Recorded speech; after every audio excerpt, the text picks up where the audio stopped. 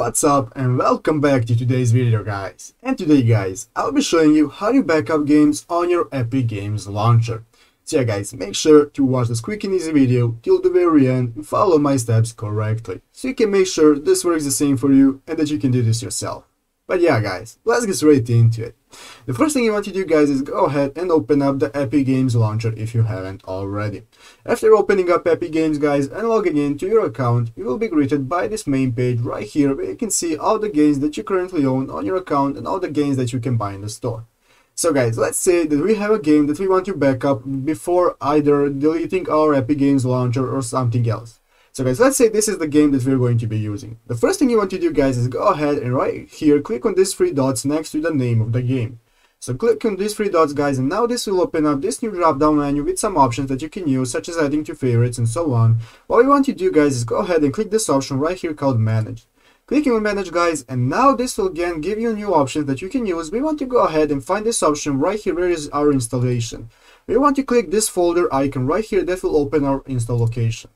Open up, guys, and now you can see this is the folder where the game is installed. I'm going to go ahead to the original folder. As you can see, this is the game where it is installed.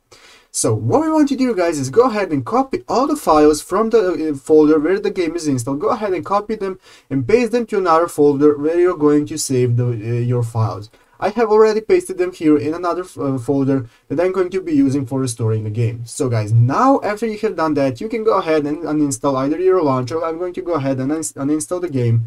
As you can see, I currently am uninstalling the game, and if I go back here, you can see that now this folder is empty and I can delete it.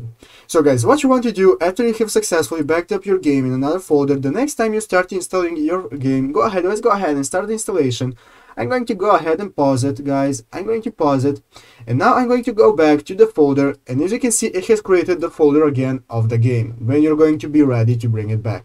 So what we want to do, guys, is to bring it back is just go ahead to the folder where we have saved our files and copy them, guys, and paste them to the new folder created by the Epic Games launcher. Paste them here, guys, and now after you go ahead and start your installation again, you will have successfully brought back your game and you will not have to download it again.